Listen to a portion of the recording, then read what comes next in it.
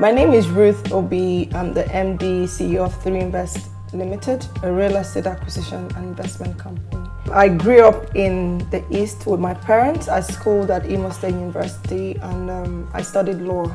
I was called to bar in 2003. Afterwards, I was working at Ajimobi and Okeke, where I practiced law. I went to the UK to do the lawyer's transfer test so I can be able to practice in the UK. At the time, I actually really wanted to live abroad. Then after a while, I had to do an intern with an acquisition firm, a real estate conveyancing company. And after that, I worked with a property law firm and I picked the passion for real estate and I set up 3Invest. I had two partners and we set it up in the UK for like a year. Then I came back to Nigeria to do the same thing all by myself. So my inspiration actually came from trying to be independent and an entrepreneur, and I just chose to be a real estate person. 3Invest is actually started out as just a property consulting company where we could sell just property marketing for both, like we could help buyers and sell for sellers as well, developers. After 3 years, 3Invest started doing acquisitions only, so that means we're acting for buyers and maybe people who want to invest in real estate, especially in Lagos. We were actually focused in Lagos. On request, we can do outside Lagos. And it was at the time, I think in 2009, that was the downturn, the economic downturn, when you now notice that people would rather want to just go directly to the developer to buy a property instead of using a middleman. So we thought to ourselves, what are we going to do different to still be in the industry? Because I mean, if you look around, there are loads of agents around the place. So we thought through. I went back to EDC, Pan-African University, a part of Lagos Business School, and I trained for that was 6-7 months. I got my certificate and I got back to work and I was like, okay, cool. I learned how to do business, whether good or bad time. So, but only thing to just do is strategize and see how you can do things differently. And we went through into 2010, and the economy wasn't getting better. So I thought, okay, what are we going to do different to still be in the business? We thought about rebranding and now starting our advocacy platform. So that's when we started blogging. At first, we started blogging 3investblogspot.com, so we could just go around sourcing for real estate information and put it out there to people. Then 3Invest Intelligence, which actually the media and the advocacy platform of 3Invest, has a plan to be in different media platforms, but just carrying the flag for real estate and trying to put real estate out there. A year into the blog, we started Real Estate on Air, which is the first syndicated real estate radio show in Nigeria. Our flagship station was Classic FM, and later we syndicated with Beat. And with that's given us kind of exposure and a niche in the market. Real Estate on Air, it's aimed to empower the average investor to make sound investment decisions by way of being informed, awareness about what's happening and the right things to do in the market to just keep up some kind of a flow.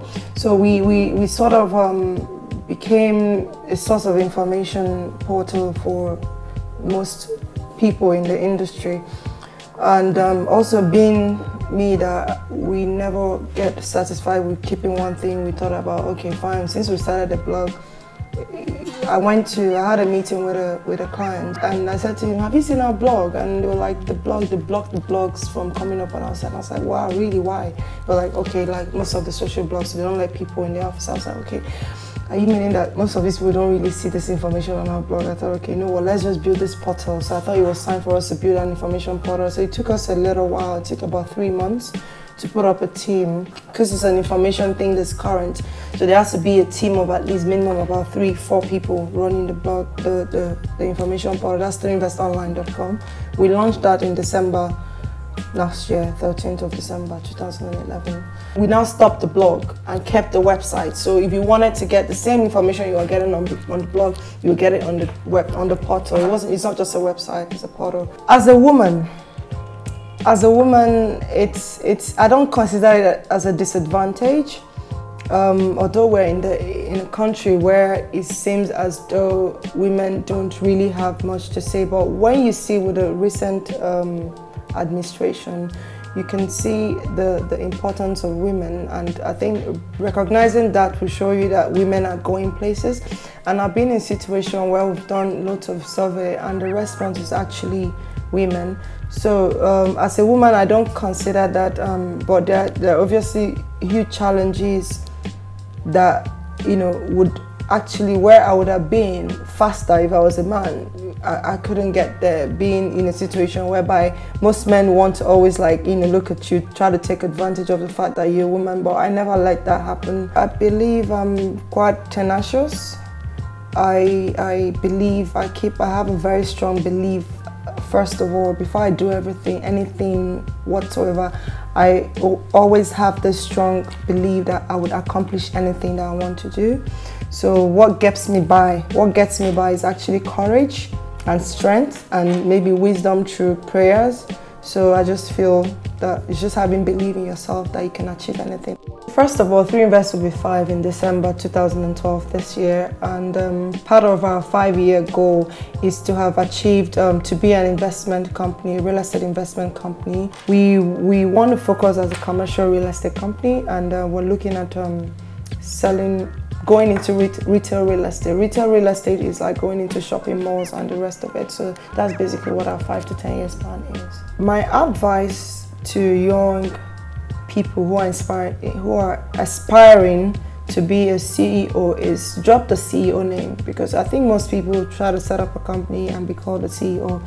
Being a CEO is not answering a CEO. There's so much sacrifice you have to put up, because if you do what everybody's doing, there'll be times when you're not needed. So you have to put yourself whereby you have to always be needed in the industry. So that would actually be that you need so much courage and prayers to get by.